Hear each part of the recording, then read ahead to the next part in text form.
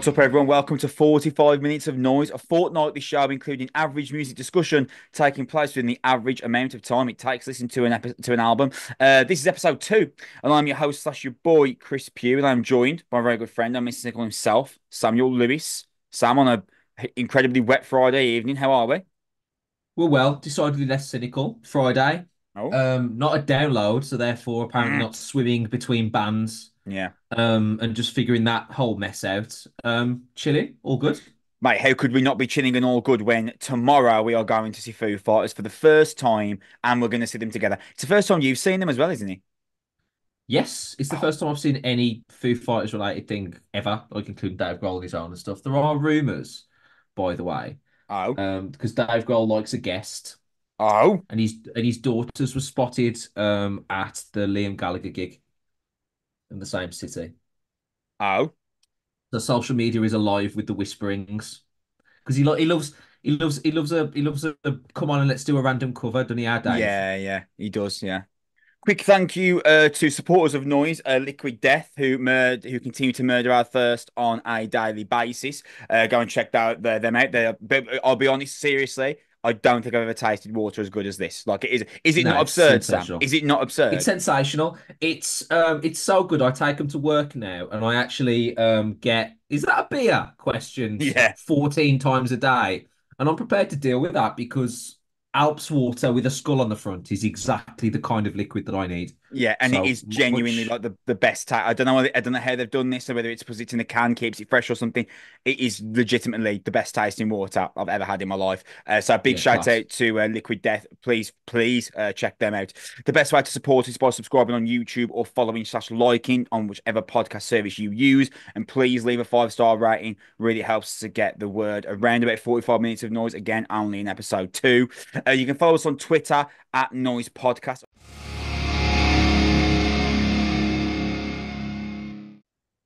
We're going to close off the show with Foreign Hands, What's Left Unsaid. It's out on June 21st via Sharp Tone Records, one of my favourite record labels. They're the Pennsylvania meets Delaware hardcore slash metalcore. It's their debut album, and it must be said, they're off to a great start for me. I have to make that clear now. I'd never heard of them before. Again, one of the reasons why I love doing this show. Two bands here that I just never listened to previously in Earth Town 9 and Foreign Hands. Sam, you mentioned that. I mean, I thought, oh God, Sam's going to really like Earth Town 9. And you mentioned you liked this even more. Sam, let's go. Foreign Hands, what's left unsaid?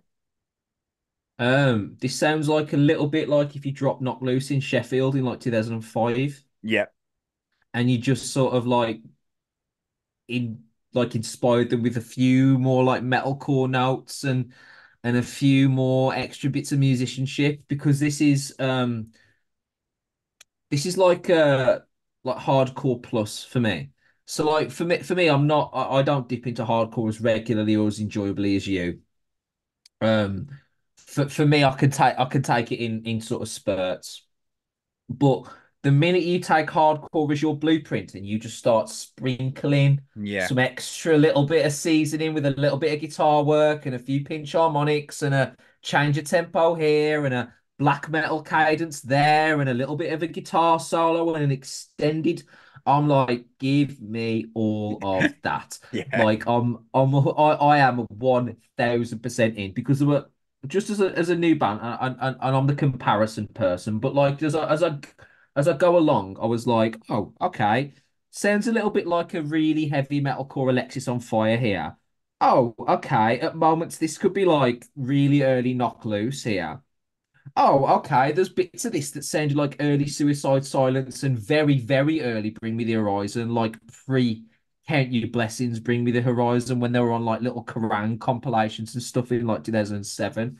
And I was like, there's a lot to like here. There's a lot to like. There's the bits on the opening. I was like, is this Dying Wish? Is this, yeah. I loved that. is this Yeah, that. Employed to Serve? Like Yeah, yeah, those kind of bands. And I was just really, really impressed with you kind of expected intensities like the par for the course in metal. Do you know what I mean? Like yeah, it's like saying that like a footballer's like athletic. Like, do you know what I mean? It's kind of yeah. what you anticipate. But what was impressive here was it again, it's the flitting between metalcore tropes, thrash tropes, hardcore stylings, changing the tempo and the style, flitting in between, and also remembering that there's a listener who doesn't want to hear exactly the same tonality and exactly the same rhythm and exactly the same melody. And there's an urgency within the song that it seems to feel itself of, oh, we need to change now. 8 bars of this, we need to move on to a new idea. This is Yeah, there's a danger it's getting repetitive, and that's terrific. With the first two tracks, I was like, this is great. My favorite track, I think, was God Under Fingernails, which I just thought was excellent. Nice lead of the track, snaky, slithery riff, violent and misanthropic at the same time, kept me on the toes as a listener. The breakdown at the end was slow and sludgy, and I was like, this could be knocked loose, really, really easily here. yeah, And then the last 2 minutes of Shapeless in the Dark was just incredible, like the properly intense and powerful. And then obviously the Tom work on an adversity spitting image. There's a really fantastic breakdown on Until the Sun Fades, the clean on Magnetic Roses. There's a lot here that's like we could do a lot of stuff and we're still kind of figuring out like what's best for us and the way forward. But what I was hearing here was an incredibly talented band that could very easily support any of those bands that I mentioned. yeah. Absolutely no problem. Not sound out of place, not look out of place. Really light up a show as they move forwards. And for a debut album, for a band in this genre, if you're like making a checklist of the kind of things you want to hear from a band in this world, I don't really think you've got anything left over as like room for improvement, really. How do you feel about this? I know you obviously in love with it. Yeah, mate. I mean, the second resetting the Written for you, senses. or it is. Oh, mate, the second resetting the senses start, I was like, oh my God, it sounds like Every Time I Die. Because Oh, that was the other band. Yeah, yeah. Every time I die, great shout, it great shout. opens with like this kind of slide riff across, and I was like, "Oh my God!" Every time I die, I used to do that. This is amazing. Mate, I was. I mean, give me 30 seconds of this album, and I mean, like, so. I mean, there's not really like for me. It's almost like it's. Is it pointless me talking about it almost? Because anyone who's somewhat familiar with us two will just know that this is going to be 100% for me. I think this album airlifts everything that's great about Counterpart, Dying Wish, Alpha Wolf, and Stick to Your Guns and Knocked Loose. And I'm not saying Foreign Hands are there yet in terms of level playing field quality with those bands. What I am saying is the things that I like about those bands have been airlifted and placed into this album. If And you took those bands' debut albums, we're splitting hairs between the way that sounds and the way this do you sounds, know aren't what? we? That's a very good question, actually. This is Let's not definitely better compare it to than what Alpha Wolf sounds now. Let's compare Oh it to yeah, opening. You know this what I is better mean? than Counterpart's debut album, definitely. This is better than Stick to Your Guns debut album, I think. Oh yeah, I'd have to really think about that. I did love Dying Wish's debut album, Fragmentary Yeah, Bit of Memory. that I was your really debut like that. album. Is class. Employed to Yeah, Serve have never brought out a bad album either. no, they Worth haven't. saying. That's a really interesting question, actually. I'd have to really think about that one. But now you've mentioned that, do you know what? Yeah, like this is definitely better than some of the bands I've mentioned. There's debut albums, 100%. And you know. When there is a really talented vocalist in the band, that can kind of take away from kind of the acidity and the brutality of the album, can't it? But here, like, it Yes. doesn't do that at all. Like It accents, doesn't it? yeah, the singing on this album is really excellent, and if anything, it just accentuates the brutal breakdown that either comes after or before the chorus. Oh God, conditioned for a head-on collision. Oh. Mate, it's just an unbelievable. It's like a bruiser. It's all elbows and shoulders, man. Like it's such an horrible track that is. I absolutely like a memory in latency. It's got this massive, stunning chorus, and it builds up to this breakdown. It's got these little piercing, like little pin drop in your skin riffs, man. So good. And I also you mentioned God Under Fingernails, and not enough albums do this, man. I really liked how the opening riff of God Under Fingernails actually starts at the end of A Memory in Latency. Yeah, I That enjoyed was a that. really nice touch. That was. I thought that was really cool. Really enjoyed that. I mean, it might actually be an issue with the stream that we received. Actually, I'm thinking about it now. But if it wasn't, it was definitely a really, really nice touch. It just kind of blends itself into the next track wonderfully. You mentioned adversity spitting image as well, and that's where I got the big kind of Alpha Wolf vibes.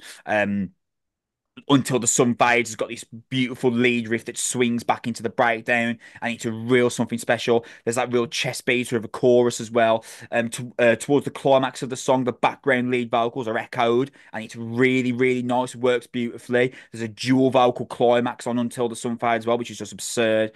Yeah, mate, this album is just a laundry list of the things I enjoy about modern hardcore and modern metalcore. And if I didn't know who Foreign Hands were before, I do now. Like I am paying attention to this band, Sam. Like that, Yeah, you mentioned you're in, and count me alongside. I'm in. yeah, I completely agree. This is an exciting debut. And again, it's worth noting that within the confines of the genre and the confines of the industry, this sounds different as well. This sounds pretty refreshing to me. Maybe it's because I've spent a few months not podcasting and not sort of wading through as much, and maybe that's by default and stuff. But this doesn't sound like every other hardcore debut I've heard over the last 2 to 3 to 4 years. There is something that sets it apart, and it does have its own sort of unique sort of snowflake kind of quality, individuality kind of thing, and that's something to be admired already to sort of pick up on that this early. So I agree with you. I'm also in, looking forward to the future. That's where we're going to leave off episode 2 of 45 Minutes of Noise. I do believe that we were actually within the 45-minute time frame this week, Sam, to my delight. First time ever, Yeah, only first time time. ever. Yeah, first time we achieved. I'm actually quite proud of us. Again, was to remind you, a big thank you to Liquid Death, who support Noise and are our thirst murderers. Definitely check out Liquid Death. Please subscribe to us on YouTube. Follow us on Spotify or Apple Podcasts, wherever you get your podcast. Leave us a 5-star rating. It would really help us out. In terms of upcoming episodes, I'm actually going to try and get an interview with Earth Tone 9. I'd really like to speak to them about the curation of the new record, first one in 11 years. So there's a decent chance that will be the next episode. If not, myself and Sam will be back in 2 weeks' time with another episode of 45 Minutes of Noise. Want to thank you for your time again, Sam. You have to watch the Euros? Yeah, man, Germany, Scotland, let's go. Got two German players in my fantasy team, so Oh, you set up a fantasy team.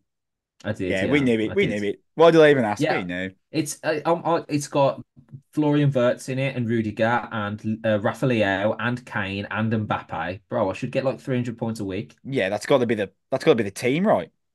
Do you have a Yeah, limited yeah. budget or something? Nah, 100 million, bro. I'm just like, 100 million and Mbappe won 93. yeah, the budgets were pretty generous. Like Kane's like 11 million and Mbappe's like 10 and a half. I'm like, okay, Wow. cool. Yeah, Not cool not indeed. sound soon. Come on in. Come on in. Mr. Lewis, I shall see you tomorrow for Foo Fighters. Until the rest of you listening, we will see you in 2 weeks' time, or before that, if I do manage to get into the Earth Town 9. Thank you so much for listening. We're going to be back in 2 weeks' time. Take care of yourselves. Goodbye.